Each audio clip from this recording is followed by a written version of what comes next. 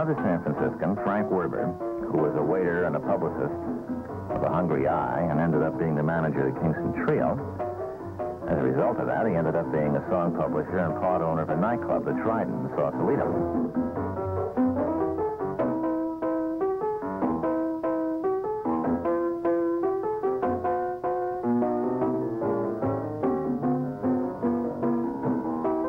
Where did Werber come from?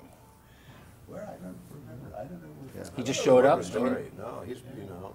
I mean, was he a big presence, or was he just sort of low-key and behind the scenes? Oh, no, he was a major big presence on every level, you know. Yeah.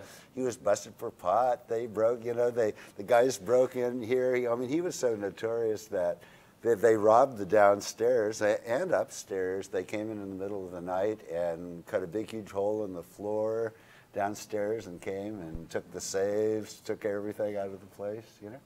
And Frank was famous for pot, and he'd been busted for marijuana, managed to get out of that.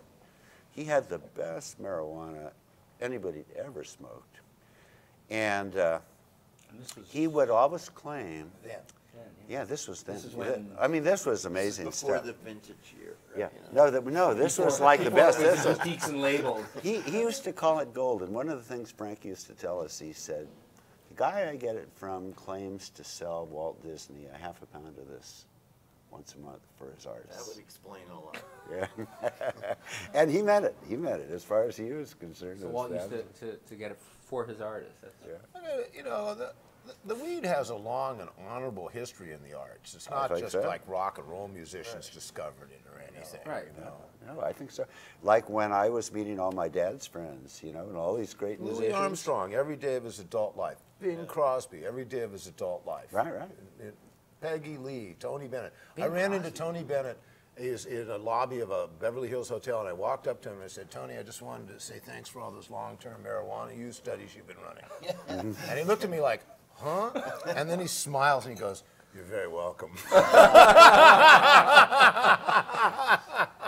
Tony Bennett is actually a very cool guy. Huh? No kidding. Oh, extremely. When you look at all his civil rights stuff and everything, man, the guy's really amazing. And he won't sing the Star Spangled Banner at baseball games because it's a war song and he's a pacifist.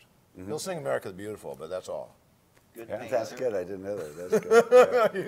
He's a cool guy. So how did the LSD thing sort of seep into it? The LSD things seep into it. Let's see, the LSD.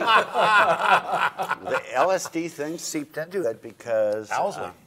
Yeah, well, Owsley eventually ended up being part of it, but you know, it was Tim Leary and Richard Albert and them doing those experiments at Harvard. And that caught your attention. And the Stanford I did it a research long time was where the Dead got onto it. Before the scene, Yeah. you know, But as I a- think as a Owsley kind started of a- producing not in to party, '64.